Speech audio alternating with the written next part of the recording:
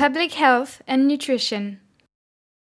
Until the middle of the 20th century, the major cause of death was infectious disease. With the progress of medicine, infectious diseases are now almost eradicated in developed countries. Longer lifespans and an aging population have seen the emergence of chronic and degenerative diseases such as diabetes, cardiovascular disease, and osteoporosis. Those diseases are linked to both genetic predisposition and environmental factors such as lifestyle and diet. Among the environmental factors, food plays an important role. Hence, from a public health point of view, ensuring an optimal food intake in quantity and quality contributes to the prevention of some of the most deadly and costly diseases. Scientific studies that evaluate the requirements of every type of population. Based on those studies, public health agencies publish recommendations in each population for every nutrient.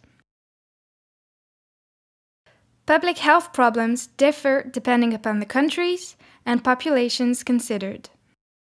If there is not enough food, diseases like marasmus develop.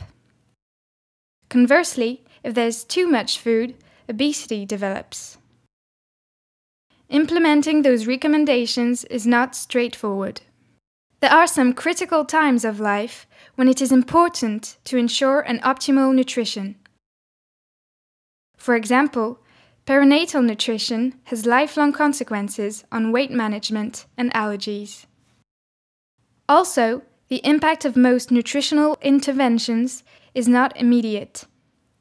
Nutrition has to be considered through all of life, and early age nutrition can have a great effect on aging. As an example, a deficiency in calcium and vitamin D during childhood and adolescence leads to osteoporosis dozens of years later. Beyond the physiological aspect of the recommendations, which is to fulfill the bodily requirements, there is a behavioral question.